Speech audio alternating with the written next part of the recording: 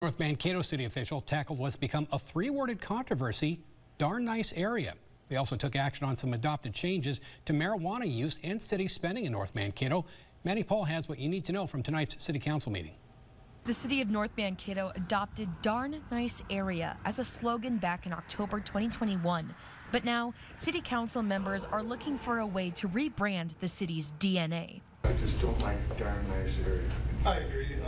The word darn just makes us seem pretty hokey. I think the biggest issue that I've heard is the use of the darn, and it doesn't sound as classy as it should. All council members advised designers to only remove darn nice area from city signs. New designs and slogan proposals will be presented to the council at a later date. Marijuana use will be limited in public spaces, especially parks in North Mankato. A new ordinance clarifies that no one can use any cannabinoid or marijuana product in a transit shelter, any place where smoking is prohibited under the Minnesota Clean Indoor Air Act, or in any city park, except a few, as long as it's in designated smoking areas and away from minors. City Attorney Chris Kennedy says that the ordinance won't prevent City Council to limit other public areas against marijuana use in the future.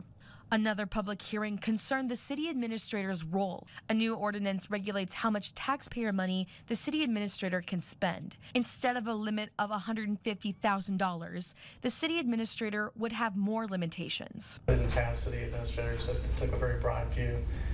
This language will make it a little bit much more narrow and keep more control for the council.